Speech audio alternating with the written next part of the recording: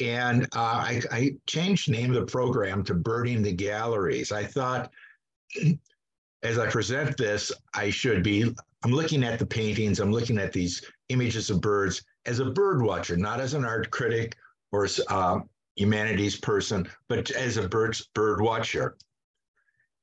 And birds are all around us. And for most people, birds are the most familiar form of wildlife. So it's no wonder that images of birds surround us. I was actually halfway through the first draft of this presentation before I realized the tables in our foyer back in Glen Ellen pictured Oriental-style images of birds. And if you have wallets and you look in your wallet, you'll probably spot birds. They're on dollar bills, they're on coins. They're literally, images are all around us. I started by trying to find depictions of birds done by cavemen, Paleolithic humans. I found a lot of sources that said that there were such images of birds, but quite frankly, I couldn't find any. In fact, the only image I found was this one, and it seems to be reproduced almost everywhere.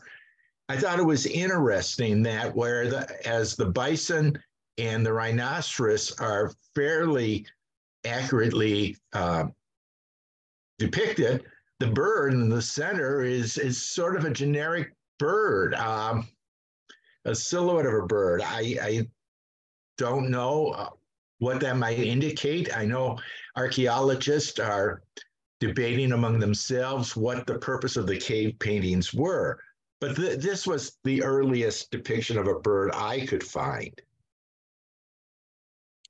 And then I realized that one of the things I needed to do to ask myself as I looked at various images was, what's the bird doing in the picture?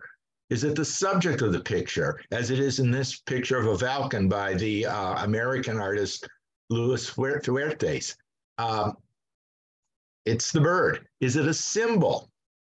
Is it meant to represent something? Or is it a prop? And I found that there's some overlap between sometimes subject and symbol, sometimes symbol and prop. It depends on the painting. It depends on the time period. So the earliest real depictions of birds I could find were probably the ancient Egyptians who painted them in their tombs. The Egyptians had very elaborate burial ceremonies, and quite often, at least in the case of the pharaohs and other people of nobility, would bury them with things they thought the person would need in the afterlife. The pictures of birds, though, like many of the animals in Egyptian paintings, are kind of remarkable. Yes, they're very abstract. Yes, they're only two-dimensional, but you can identify them as to species even today. And quite often, as in here, the painting was meant to help the person in the afterlife, give that person an abundance of resources. I happen to like this painting of red-breasted geese, very accurate. We're going to see this bird later on, many centuries later, in another painting. But again, if this were in a field guide and you were using it, you could tell the bird in front of you was a red-breasted goose. A few centuries later, going up to Greece, the Greeks depicted birds. Quite often, the most commonly depicted bird is the little owl, a European species, and it was associated with Athena. Again, it's very abstract, not very lifelike, but it does give you a sense that they were aware of this bird. It's interesting because Athena was the goddess of wisdom. One of the associations for owls is with wisdom. It continues to this day. The Romans also depicted birds quite often as decorations. For example, here's a peacock that was found in one Roman ruin. And here's another mosaic from the 5th or 6th century, hare hunting with hawk. And I'm not sure what species of hawk this is supposed to be, but falconry, of course, was a very popular sport. in Europe for centuries, and it shows that even the Romans had I hate to say domesticated because the birds really aren't domesticated, but had trained hawks to hunt for them. One of the things I think you'll see this image foreshadows is something that doesn't come about so many centuries later, and that is depicting the bird engaged in some activity the bird engages in.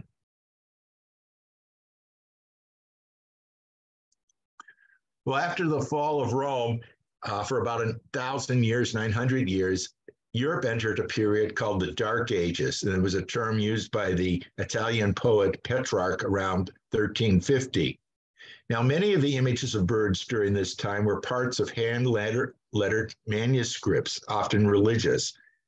For example, you can find doves, which symbolize the Christian's Holy Spirit, frequently shown.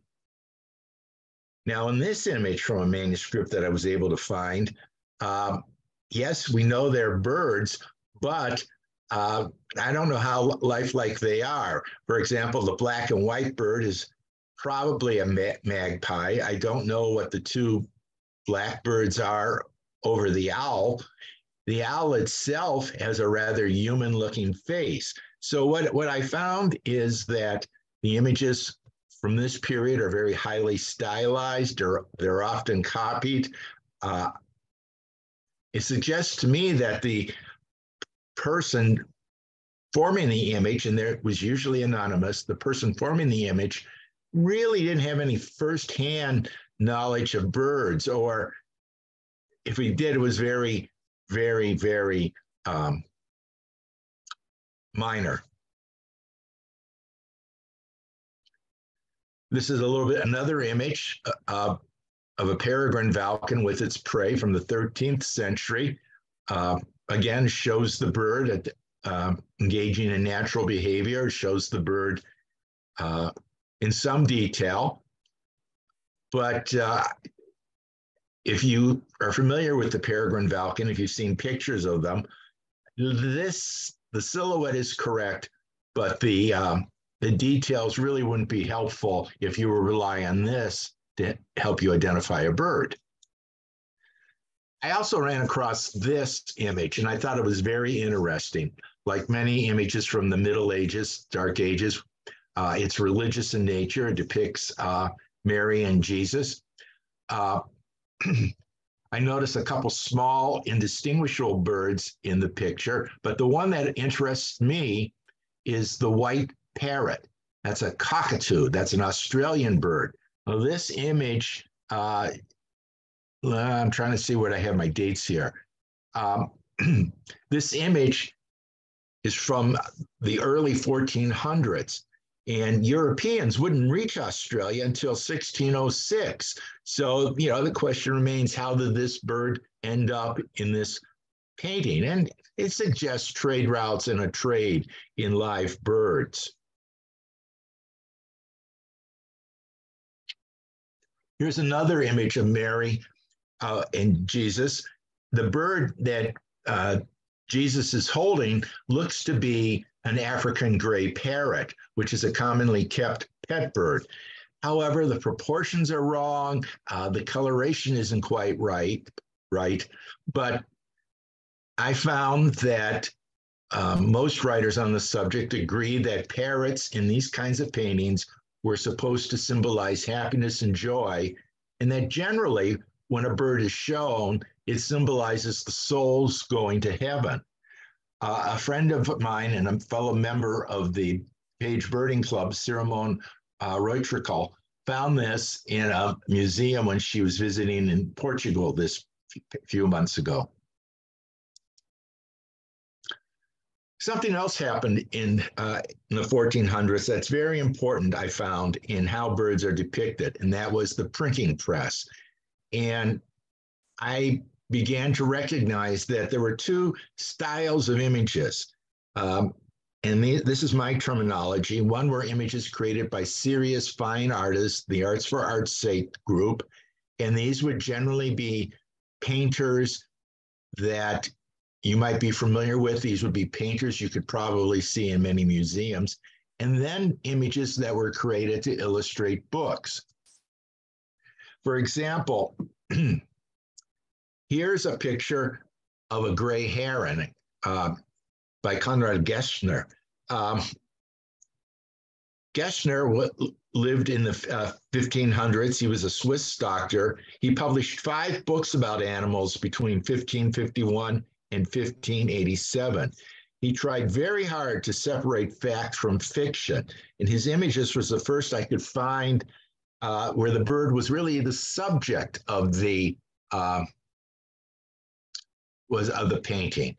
So what was done was something like this: is a wood block was carved, a wood print was made, and then someone would go back and hand color the picture of the bird. So this is Gessner's picture of a gray heron.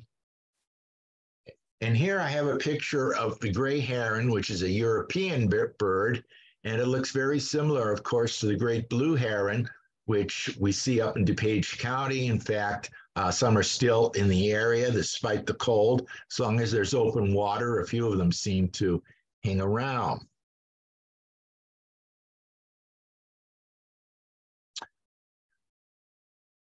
So from 1350 to 1620, we enter the Renaissance. Most of us familiar with that term. It means rebirth. And during this time, Europeans looked back to classical antiquity, the Greeks and Romans. They kind of saw that as the pinnacle of civilization. There was an increased awareness of nature.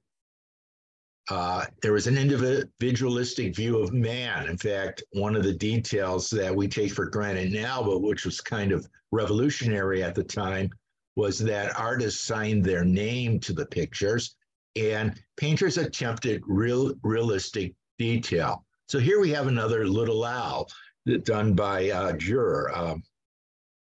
I'm trying to think if he was a German artist, Dutch artist. But I found some interesting notes about that. He was a proponent of painting animals and birds.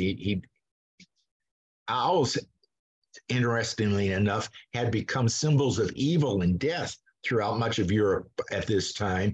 And what's interesting about this image is the owl looks, quite frankly, a little cute, doesn't it? It's almost adorable. Again, he's attempting very hard to depict the owl in realistic detail. He was able to do that because he was painting. He wasn't printing the image. Another 16th century painter was Arcimboldo. He was a court painter. He did what his boss told him to do. He's best known for rather whimsical portraits of various objects. This one I found simply called Falcon. It shows a Geyer falcon, actually a bird found in the extreme north, the Arctic Circle. It's a white falcon, and it was a symbol of wealth and status. And from what researchers have found out, excuse me, this bird was part of the emperor's zoo. Notice that it's depicted, very stiff portrait, very plain background, indicating that it is a captive bird. Another interesting thing about birds at this time, falcon imagery, was that wild falcons were symbols of evil thoughts and actions, while falcons that had been trained or domesticated generally were thought to symbolize Gentiles who had been converted to Christianity.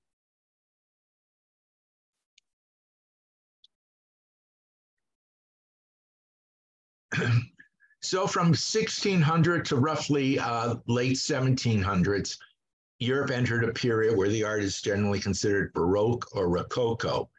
And the Baroque period is now considered to be a kind of a reaction in Europe to the Protestant Reformation.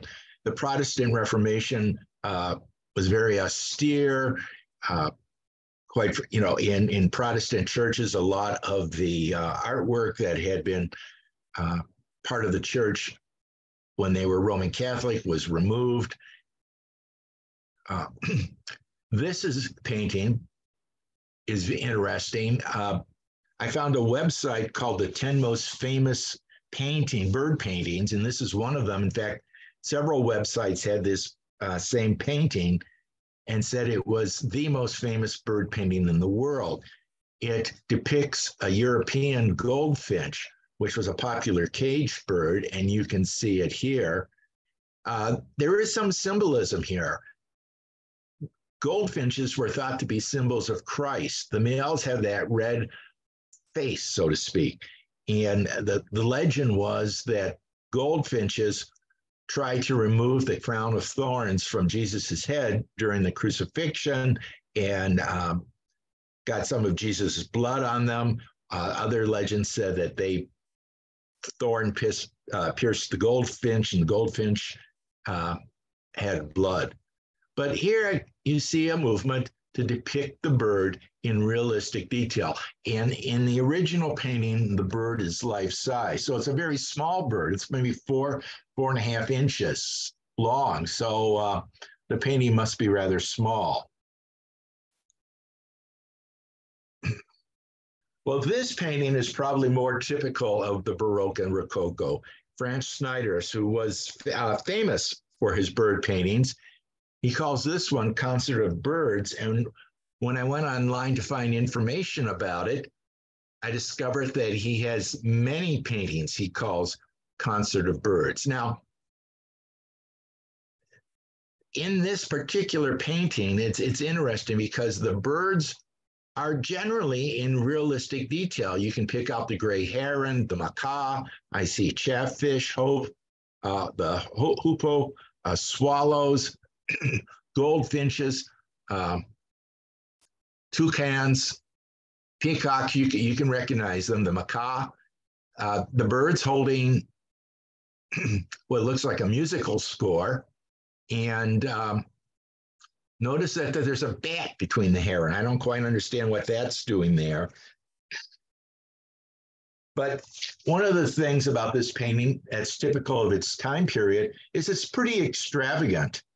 The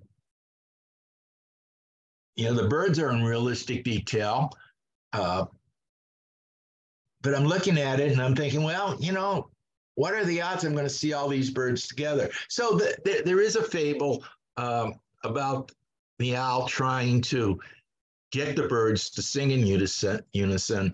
And of course, you can imagine what a cacophony a group of birds like this would be. Maybe it's meant to symbolize a foolish endeavor. Now, some of you might not like this particular picture. Another one by Schneiders. It's a still life, which are very common. And quite often, patrons would ask painters to do paintings like this. This certainly shows the painter's skill in depicting objects in different light. You have here, for example, the peacock. I'm not sure what that larger bird is. I see a ring-necked pheasant, which is actually a Chinese bird, but has been imported all over the world as a game bird. You see a couple deer. You see the lobster. You see the flowers. It suggests the wealth and status of the patron. And again, very extravagant. This was one of the more interesting period paintings I found from the period by Jan Asselen, a Dutch painter. It shows a mute swan, and we're familiar with mute swans in DuPage County because a lot of corporate campuses literally rent pairs of these birds for the spring and summer because they supposedly keep Canada geese off the property. In this picture, it took me a while to notice that in the lower left-hand corner, you see the muzzle of a dog, and the swan very dramatically is defending its nest back there. Also, and you could barely see it, there's an inscription slightly above the dog's head in the lower left that leads some people to believe that the swan here is meant to represent a Dutch patriot who was very avid in defending the Netherlands from its various enemies. Other critics say that the inscription was probably added later. But again, this is a very contorted looking bird. And we're going to be talking about swans in other contexts, but generally they were seen as symbols of love and peace. They made for life, but they can be quite aggressive. And yet again, another painting called The Floating Feather. This one is interesting. And by now you've probably picked up the pattern. Many of these paintings depict birds in very realistic detail. Here we have a number of aquatic birds shown in a setting. And during this time, nobility and wealthy people in general were fond of having their own mini zoos and mini aviaries. These were all exotic species to Europe. And if you look kind of bottom center, you'll see that red-breasted goose that we saw back with the Egyptians. I did find one explanation for the title of this, and I don't quite understand why I don't understand why it's the dominant thing here, but if you look very carefully at the bottom right, you'll see a little feather that looks to be floating on the water. But otherwise, this is in a park-like setting, an attractive painting. As typical of the time period, there's dramatic use of light and dark. And I should say that this was again considered one of the paintings I found on the 10 Famous Paintings website. And incidentally, many of these pictures I discovered are for sale. If you enter like bird images or something and you go online, you'll find that various galleries and Etsy have these paintings for sale. A few prints of them, if you want one.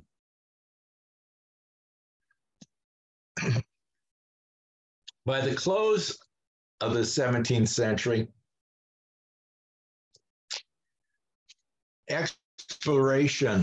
European exploration of the rest of the world really began to develop, and engraving replaced the woodcuts. It allowed finer detail, although the basic idea was the same. An image in black and white was printed, and then someone went back and hand colored it.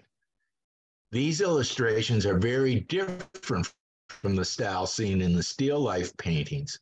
They were also very important because at this time, most expeditions would have someone on the expedition whose job it was to collect specimens of plants and animals. And especially in the animal specimens, quite often wouldn't survive the trip. And so what was done was that an artist would paint them.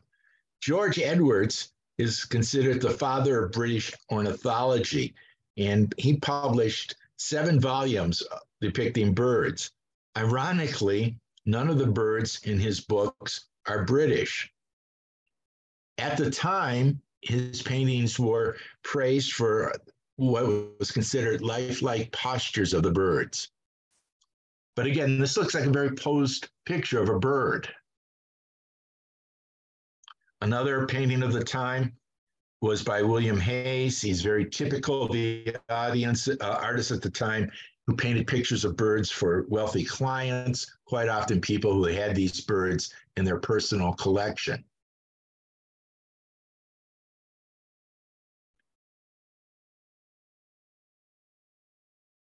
Another important student of birds at this time was John Latham. He was one of the founders of the Linnaean Society of London, which is a group dedicated to the study of natural history. It's still in existence. He's responsible for most of the English names that were given to Australian birds, and he wrote and illustrated a book called A General Synopsis of Birds. And by this point, you're noticing, again, lifelike detail. You can identify the bird from the painting. The setting, very stark. Now, the 18th century is also called the Age of Reason. And it was at a time when there was a rejection of medieval ideas. It was also almost a rejection of certain classical ideas. During the Renaissance, authors would quote Aristotle and other authorities, classical writers. And during the Age of Reason, writers began to base what they say on their own observations or what they were told by people. A style known as neoclassicism began to be popular in the art world. It was very simple and symmetric. It was a rejection of what they considered the Rococo style. And most of the subjects, however, were taken from classical literature or contemporary subjects in a classical setting. So you might have a picture of a nobleman, but he appeared to be in the armor of a Roman.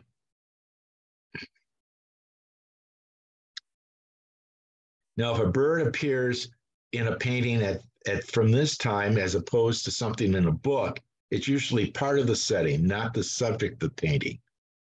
And I found this painting very interesting. It's called Experiment with the Air Pump. The bird is in that glass container top center of the picture. What I found interesting is the 18th century was a time of a lot of citizen scientists, especially in the area of natural history. I find it interesting to look at the various actions. At the very least, on the right side, the man explaining to the woman what's going on, and the woman turns her head away. The other interesting figure for me in this picture is the gentleman in the lower right, who seems lost in thought. But this shows the 18th century's fascination with science and experiments. The bird here, of course, can't tell as to species. It's simply a prop in the picture.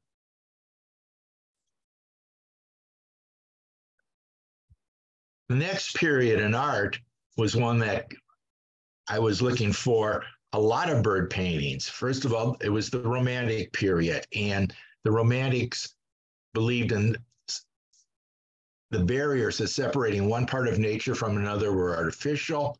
And as we'll see, Audubon's birds were part of a larger scene. The Romantics believed that humans were part of nature, and Audubon's birds were depicted engaged in what one critic called a moral dilemma, attacked or being attacked. And one idea that we'll see was that man was seen as a part of nature, and the idea of the noble savage began to emerge.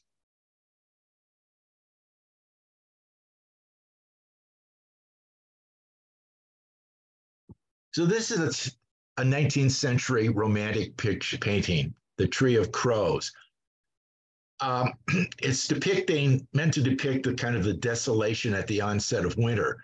Yes, you can see small black birds in it, but they're really props, I think. They're not very detailed. In fact, they don't look very crow-like to me, but there's a lot of, I think what the Germans call Sturmdrang. It's tense. It's a lot of tension in it. And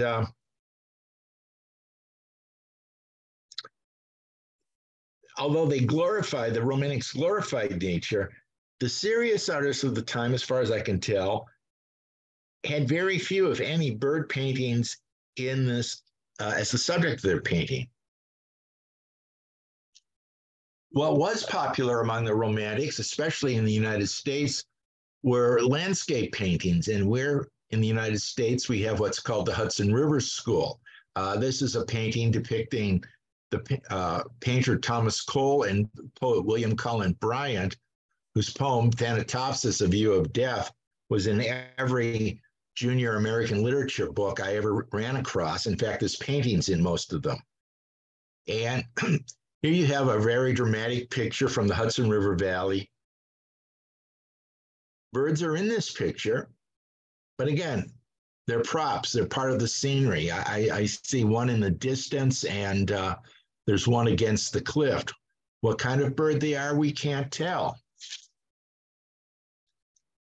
This was Cole's greatest painting, the oxbow, he called it. It's quite a large painting. It's I have the dimensions here. It was 4.5 by over 6 feet. So it's quite a large painting, depicting a natural scene, a storm moving in.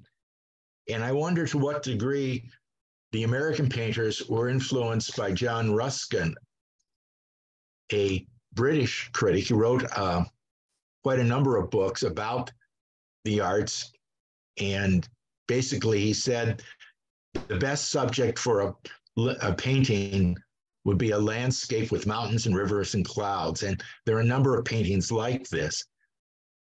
I thought this one was kind of interesting. It's by a British painter because it shows a landscape, but it's not a wild landscape. In the distance, you can see buildings, you can see the farmers in the foreground.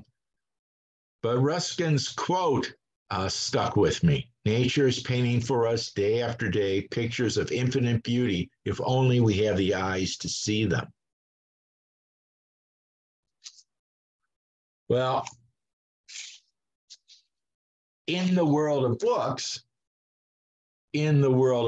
quite a lot was happening. Yes, there was a seeming indifference towards the birds in the works of art of many of the conventional or arts for art's sake artists. But bird paintings began to flourish in the late 18th century and throughout the 19th century. This painting of a roseate spoonbill, which is a bird I see down here in Florida by Audubon, is considered one of his greatest paintings. And it shows a bird in lifelike detail. It shows it in a natural setting, but I discovered something I hadn't known, that quite often Audubon was responsible for the bird in the foreground, and whatever the background is, that was added by apprentices in the various print shops that were printing Audubon's works. The actual book, Birds of America, has 435 life-size prints, and I put down so you can see how large these books were. They measured almost 40 inches by over 24 inches. Currently, there's 120 copies. I did a little research. The last one I could find being sold was in 2000 for $8.8 million. So, if anybody wants to know what to get me for my birthday, I'm just saying. However, Audubon wasn't alone, nor he was the first. He was part of a tradition of artists illustrating books about birds. And I'm going to look at some of them just so you can see the differences between them. Again, I discovered that many of these images are available as prints. So Eliezer Album's Natural History of Birds was thought to be the first book featuring hand-colored illustrations of British birds. And I chose to show you a good old North American cardinal. Part of the interest in birds was in Great Britain, at least, was because the birds from the colonies and the New World were so exotic to them. And we're going to be looking at a number of other paintings by different artists so you can see the different styles. Now, before I go on, Album, here's a picture from his book, A Natural History of Birds. I found a great website, archives.org, where it's possible to find, I guess there's scans of these books that you probably aren't going to be able to find in the library. Here's a picture of a European jay. The color and pattern are very accurate, but the bird's proportions, they're wrong. to give you an idea, a real European jay would look like our American blue jay without the crest. Now, you might want to know, ask yourself as I did, what's the difference between a painting and an illustration? The contemporaries of Audubon dismissed him as an illustrator. And as I've been using the term, paintings were intended to stand alone, arts for art's sakes. Illustrations were meant to clarify or elaborate on words. But as you'll find, these illustrations quite often resulted in very lifelike, very beautiful images of birds. And something else happened to help the process. In the first half of the 19th century, a process called lithography replaced etching. And I've tried to understand lithography. It seems as though it's basically literally taking a flat surface, at first a stone, and by using acids and oils, blocking off areas so that ink can go into other areas. And the process was the same then, though, as in the past. An image would be printed and someone would then go back and hand color the image. So one predecessor of Audubon's was John Latham. And here's another example of his work. A lot of the scientists, or at least the people who wrote about birds at this time, really were amateurs, or we'd call them citizen scientists. Latham was a doctor. He made a lot of money being a doctor, and he retired and set about to illustrate every bird known to science. And he was able to publish a book in 1781. Unfortunately, he exhausted his fortune by doing that. Sidney Parkinson was one of the illustrators who accompanied someone on their voyage, their exploration voyage, and he accompanied Captain James Cook on Cook's 1768 voyage. He drew and painted animals and collected them during the voyage, largely because they couldn't survive the voyage. Sadly, neither did Parker. He died shortly after Cook left Australia, what is now Australia. This particular bird, though, the coal tit, is a native British bird.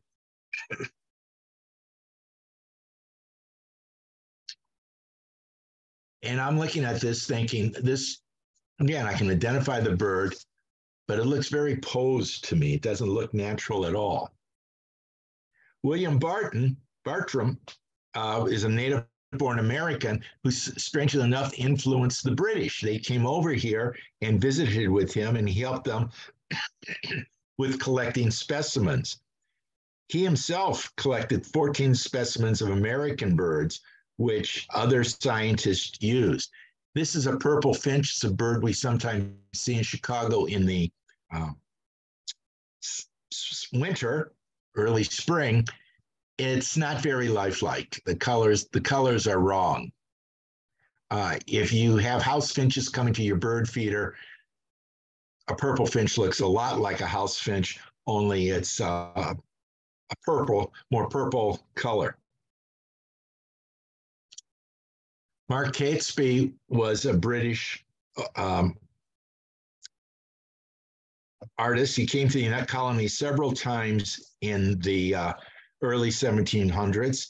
And when he returned to England, he wrote a book about the natural history he called The Natural History of Carolina, Florida, and the Bahama Islands. Notice this bird. It's interesting. He called it the red-winged starling. Of course, we know it as the red-winged blackbird.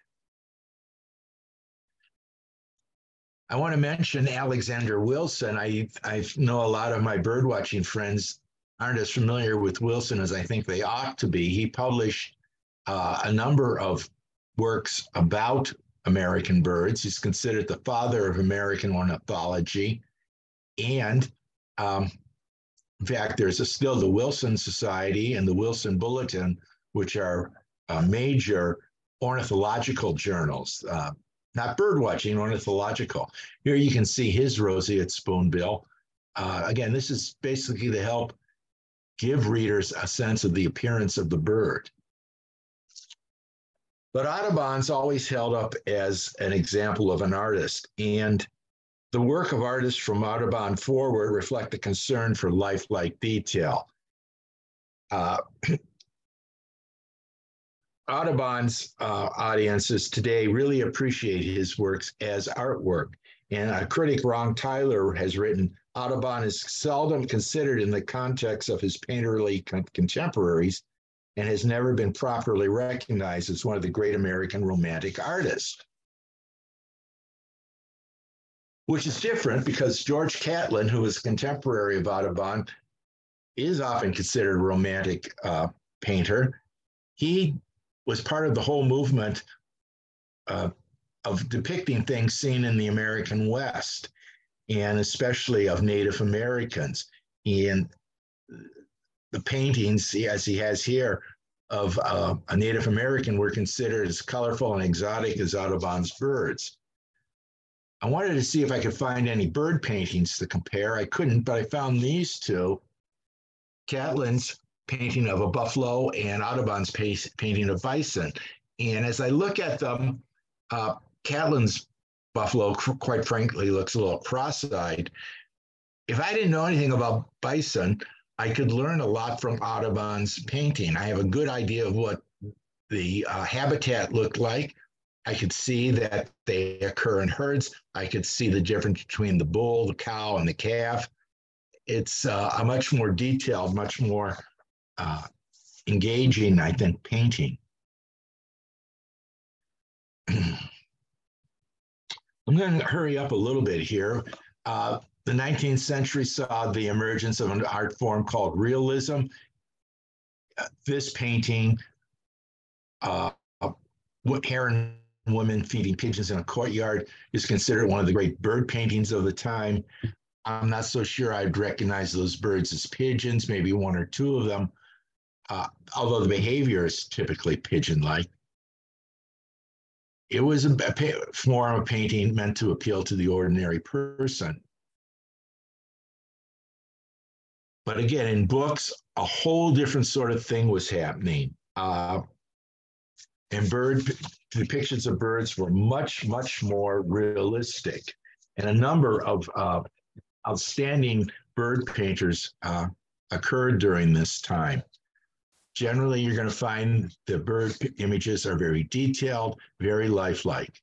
Here's one by Edward Lear, who had quite a mass appeal. Prints of his paintings or his illustrations sold widely. He was preceded by Thomas Buick, who we actually have some birds in North America named after Buick, who reverted to woodcuts, but he was much more craftsman-like. And here you have a very detailed picture of a European blackbird, which is actually closely related to our crow, our robin, and you can see it in a very detailed setting. One of the most famous bird painters of the time was John Gould, who was more of a scientist than our artist. He made sketches of birds, such as this sketch he did of toucans, and then he gave the sketches to various people, including his wife Elizabeth and Edward Lear, who would then make detailed paintings, and these became prints that were widely published. Another thing associated with Gould, there were fads in the 19th century. One fad involved hummingbirds because they were very exotic. Another fad involved birds of paradise for the same reason. They were very exotic. And middle-class people would buy these paintings and prints of these paintings, I should say, and put them up in their homes. Here's one of golden pheasants. It's an Asian bird that's widely kept in various parts of Europe. I don't think it's feral, but they are kept. Joseph Wolff was a German. He moved to England. He worked for the British Museum. He illustrated the works of many explorers. You might have heard of David Livingstone, Alfred Russel Wallace, and Henry Walter Bates. And he's considered a pioneer in wildlife art. Notice that we see the male and female pheasant, we see the habitat, we see another pheasant in the background.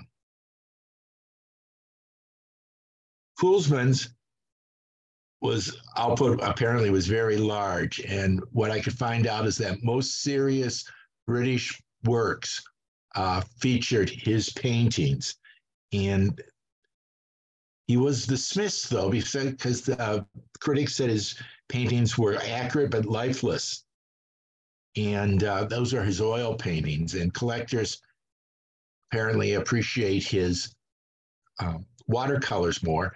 What's interesting about this picture of the magpie is you have what looks to be a weasel with a prey, and the magpie looks like it's ready to scavenge the prey from the weasel.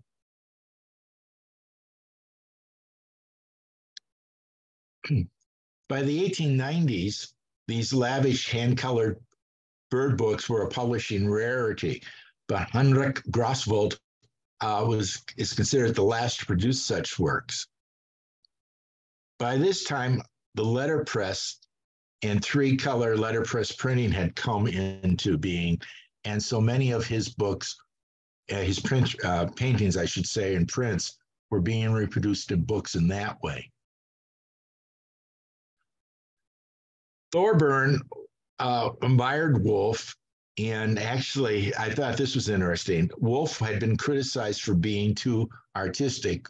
Thorburn defended him. Now, these are very complex paintings, I think. We have the bullfinches, and we have the ring-necked pheasants. The background detail is very, very complex.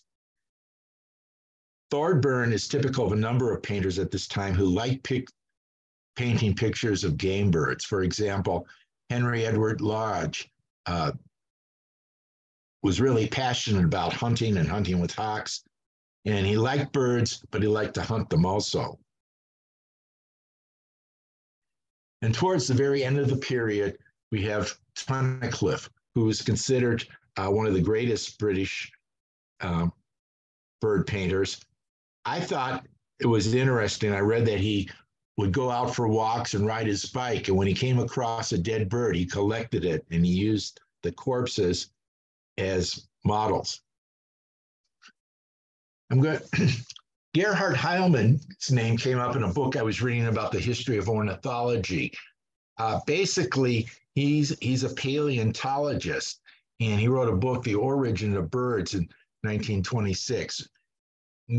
This is Archaeopteryx, which is considered maybe one of the first birds.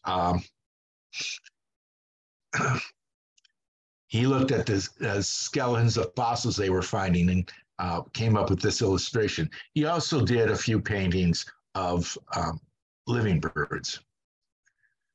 Well, by the end of the 19th century, early 20th century, we get into the Impressionists. And the Impressionists liked to paint outdoors. They liked to using light. But again, I found very few paintings that had birds in them. And usually, as you can see here, a prop. This is Mary Cassatt, an American living in Paris, a drawing she did of a woman with a parrot. Monet had included some birds, but you can see the Impressionist preoccupation with using light. So light and shadow, and again, yes, we could probably tell these are domestic turkeys. Here we have a still life that done by Monet. I hesitate to say the birds are the subject of the painting. It shows his skill as an artist in depicting light and dark. This is considered one of his best bird paintings, the magpie. And when I found this paint, The Way a Bird Sings, if you want to see the bird, it's in the left, it's black and white. Again, an impressionist, not very detailed. what's interesting, I think, about the magpie in this painting is it does draw your eye because the black and white is kind of a stark contrast to everything else. Another French painter is Renoir, who's famous for his painting of women. And again, in both of these, you learn a lot about maybe the woman, the girl. They both have birds. It looks like a parrot in both cases, but it suggests something about the models, not a whole lot about the bird. Van Gogh, of course, subject into himself. This is probably the best painting by an impressionist of a bird I could find, the green kingfisher. Not realistic detail, but if you know the bird, it is a good impression of the bird. Well, we're going on to the 20th century, and I want to reveal my bias. So if you take a moment and look at this cartoon, and this cartoon,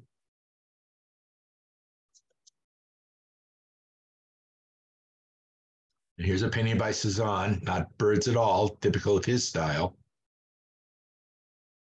We go into here's a painting by Henry Rousseau. It's called The Flamingos. If you look in the lower right corner, you can see flamingos.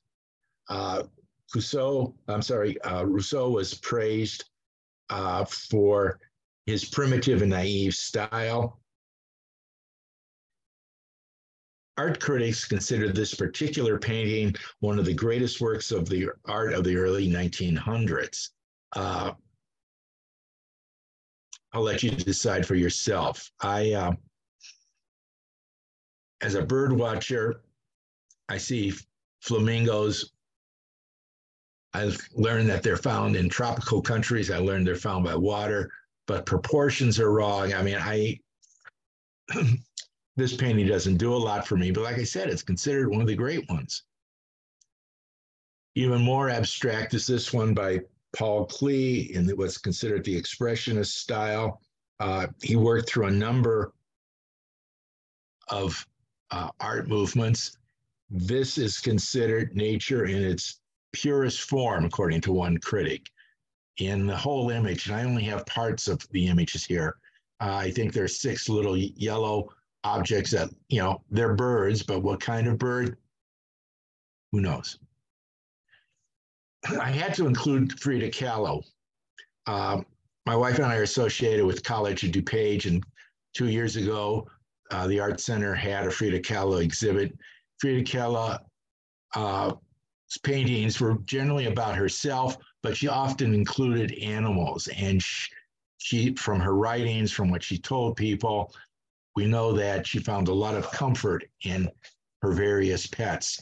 And so the birds are depicted very lovingly. They're not the subject, but it does suggest the comfort she found from the birds. I happen to like Georgia O'Keeffe, but this is very different from the O'Keeffe paintings I found.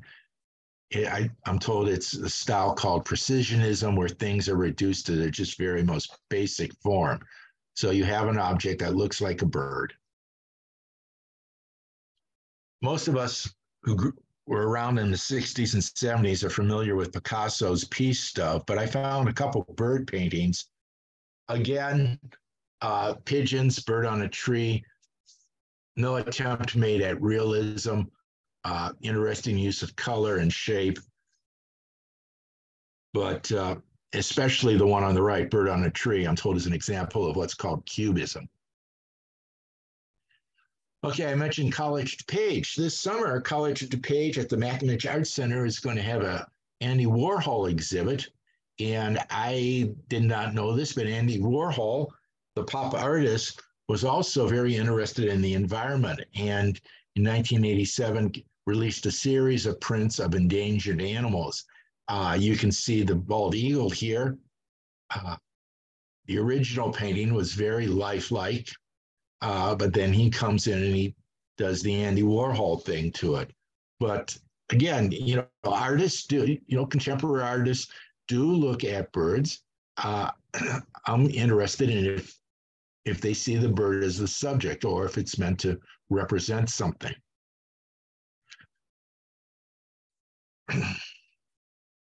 Well, I'm talking a lot about COD, and I got to mention Tony Fitzpatrick, who's a Chicago artist, graduate of COD. He's been called the Apostle of Humboldt Park, and he often has birds and other kinds of wildlife depicted in a very urban setting.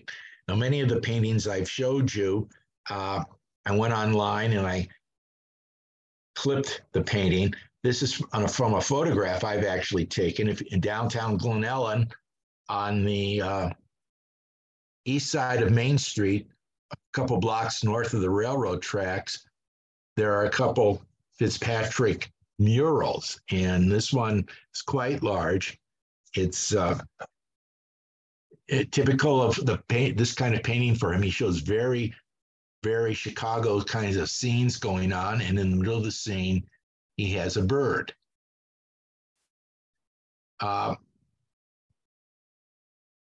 One critic admires Fitzpatrick because he brings together what he says nature and culture.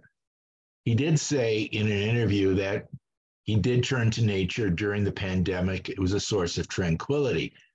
This is a very bird-like looking bird, but I'm at a loss to name the species. The Audubon tradition in bird painting, though, does continue, and I'm going to show you some examples. First is by Luis Fuertes. His bird paintings illustrated a number of books in the 20th century. This one of a male-belted kingfisher. In the Audubon tradition, the birds in lifelike detail is shown engaged in natural behavior. The setting's not too detailed. Owen Grommy was the curator of birds at the Milwaukee Public Museum, and I have a kind of a connection to him. I was introduced to him when I was 15 and too young to appreciate whom I was being introduced to. His son, Roy, taught biology at the high school I attended. This is a painting of trumpeter swans, and you could see the birds are shown in lifelike detail in a very natural setting, and you quite often see them in small flocks. Roger Torrey Peterson, of course, is very famous for his bird guides. Excuse me a moment.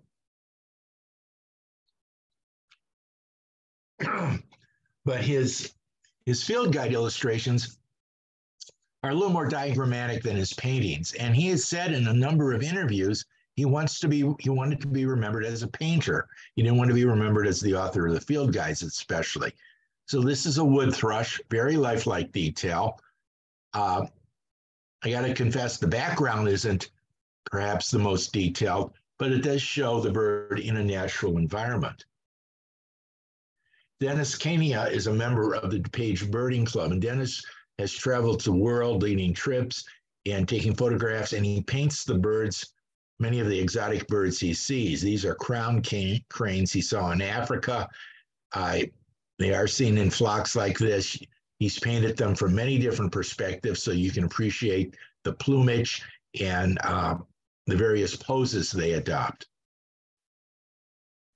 I want to mention Ridgway, who was born in Mount Carmel, Illinois.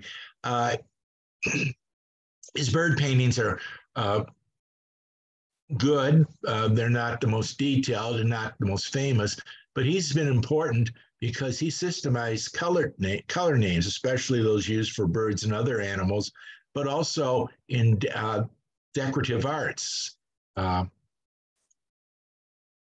I came up with some criteria that I was using to judge bird pictures, and I'm going to show you a series, and I'll let you decide which ones you like best.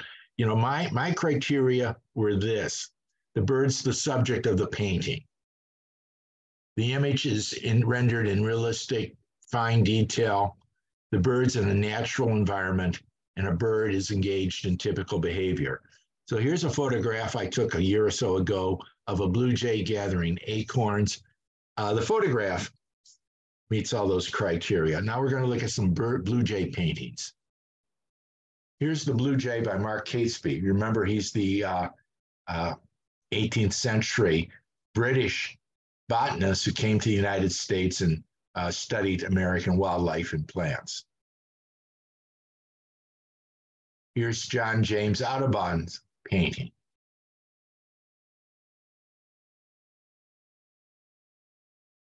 Here's Fuerte's painting.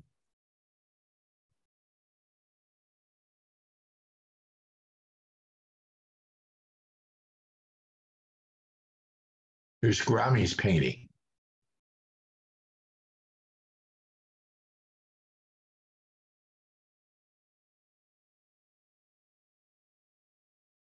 Finally, Peterson's painting.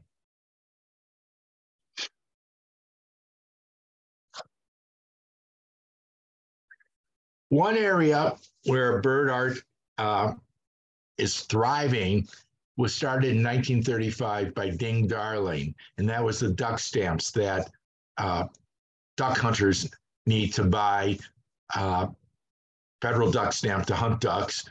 And many birders I know go out and buy these stamps because the money the Fish and Wildlife Service raises this way supports habitat, buying habitat and maintaining habitat.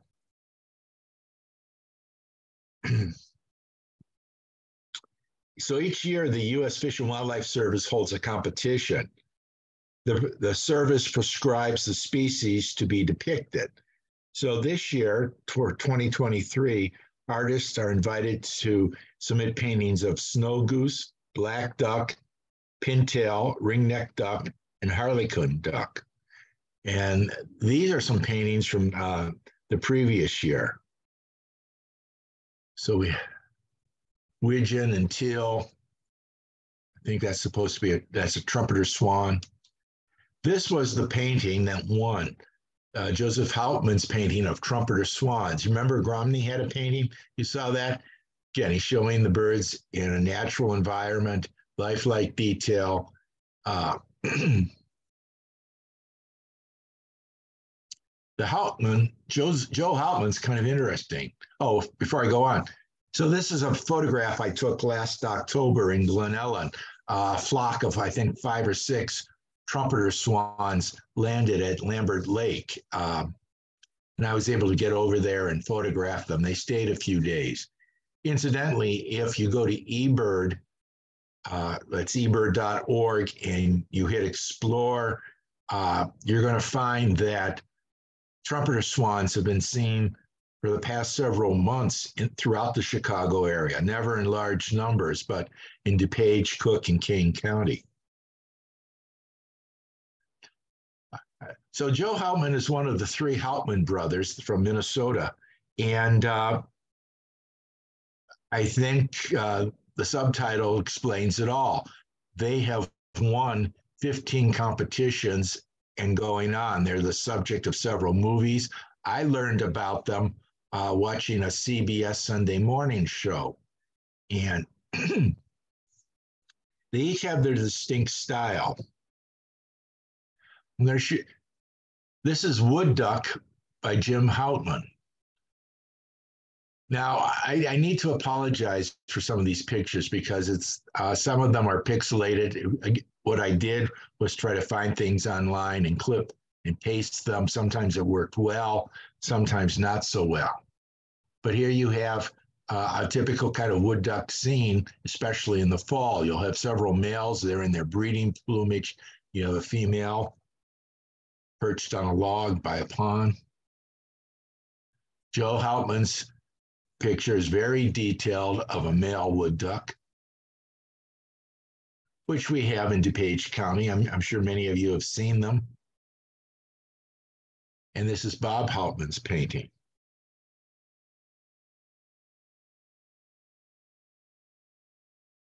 So I'm still in the process of trying to formulate what I think about all this.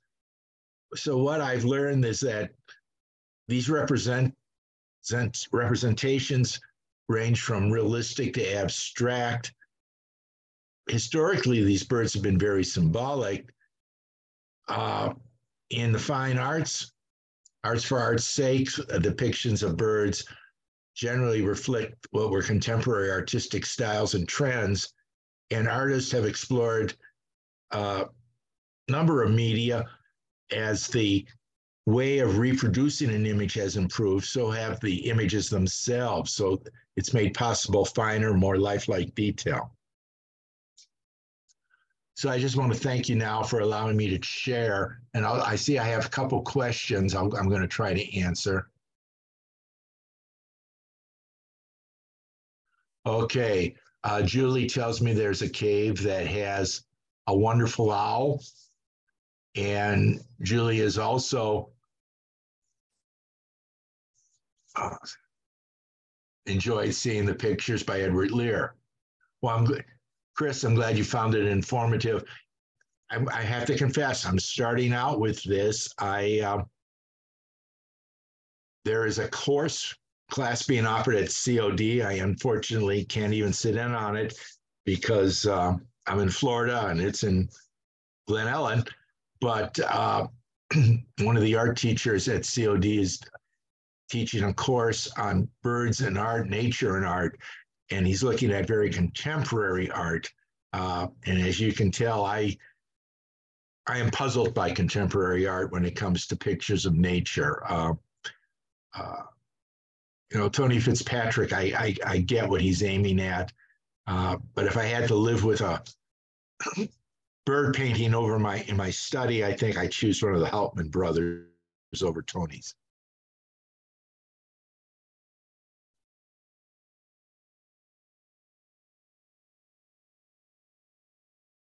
So, George? Okay. Are there any other questions? No? Oh, here's number 4 come up. Let's see what this says. Okay. Thank you, Deborah. John, that was very, very interesting. I really do appreciate you taking the time there in Florida and presenting this program. I just want to let everyone know we did record the program, and it will be available on the library's YouTube channel. It looks like Cindy is mentioning that I'm looking in the Q&A box. She spent 12 years of her younger life living in Audubon, Pennsylvania, the hometown of Audubon's Mill Grove. Great. And she prefers Audubon. So I'll tell you something I found out that I thought was interesting. Alexander Wilson, who published his book before Audubon's, actually met Audubon in Kentucky and tried to get him to subscribe to the book. Audubon wouldn't do it, but a friend of Audubon's was there and said something to Audubon in French to the effect that Audubon's paintings were better than Wilson's, and so that inspired Audubon to go out and try publishing his own book.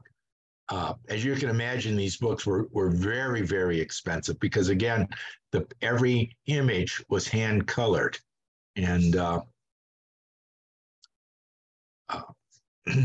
so to this day, to see a real Audubon print is something. I know I've seen some, not quite sure where in an art gallery, but reproductions of almost everything I showed tonight are available if someone wants to go online and purchase it. I did find it was hard, George, since you're a librarian, it was hard for me to find books on the subject. And the irony was that I got one book on birds of paradise that Glen Ellen Library loaned from another library. And when I went back to try to find out what the author and title was, I hadn't paid. It was just about birds of paradise, and I didn't pay it that much attention at the time. I couldn't find it. It's real. If you go online and put bird paintings in as a search term, you're going to go immediately to sites that want to sell you paintings. So, but it has been interesting, and I'm going to continue investigating this. I have another program I'm working on that deals mostly with birds and language and pop culture. So I have Woody Woodpecker and Woodstock and other things involved in that too. Great. Well, we hope to have you back soon. Okay. Your programs are always very interesting. Well, I hope everyone stays warm and safe up north. I know it's getting cold. I have a son still up there who's looking after the house, and we were gone. Second or third day, we were gone. Get a phone call. He had to go out and shovel. So I felt sorry for him. I wasn't there to supervise. Well, I'm going to tell you this, John. I noticed in the last 2 days, the Canada geese are starting to fly north again. So spring is in the air. I know it. I will tell you, for people who sometimes seem jealous that I'm down here in Florida, I did some math, and almost 80% of the birds I see here in Florida, I see up in DuPage County. 80%. So DuPage County has a lot to offer. Absolutely. Well, thank you very much, John. Well, thank you. It's been a pleasure. Hope to hear from you soon. Bye. Take care.